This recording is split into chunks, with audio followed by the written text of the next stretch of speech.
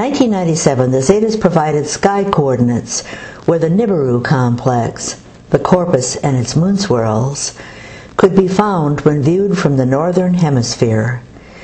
This was drawn as a map in the sky, showing the route near the constellation of Orion, below the ecliptic, and moving into position for a passage.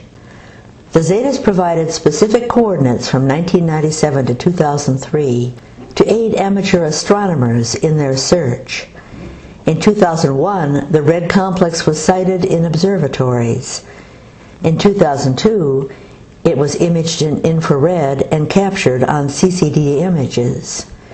By early 2003, seen naked eye just to the right of Orion in the late evening. Of course, these were all amateur efforts. Lately, the fact of Nibiru's presence has become undeniable, though the establishment is still not openly admitting this fact. Nibiru, with its close-hugging dominant moon swirls, forming a double helix on either side. This can be seen daily from a webcam in Italy. While observatories and astronomers ridiculed any amateur who imaged the Nibiru complex and discouraged the use of their equipment for any kind of search, Google Sky had a larger problem. It was available to the public.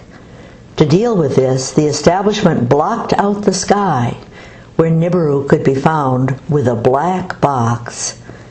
But in 2008, there was a leak. Suddenly, the Google Sky block has been released, and there it is, right where the Zetas predicted it would be. This Zeta prediction was made in 1997, as is well documented. Indeed, as the Nibiru complex was tracked inbound, the coordinates given regularly by the Zetas proved to be correct. Zetas right again. Google was directed by the cover-up, in place since the days of Roswell by Reagan's executive order, to block access to this spot. Obama lifted the National Security Directive in 2012 and has been attempting to inform the public via an announcement.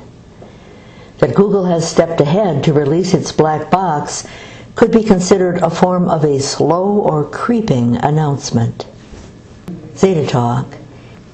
Note the constellation Eridanus, shown on the Google Sky Maps, is one just to the right of Orion and down from Orion.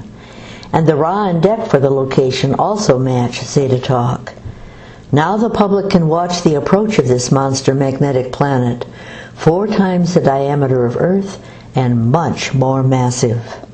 Is this Nibiru on the Google Sky images? Yes. This spot has been long covered by a black box in Google Sky.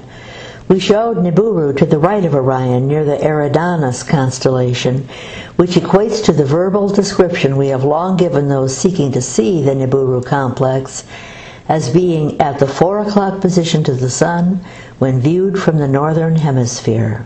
ZetaTalk.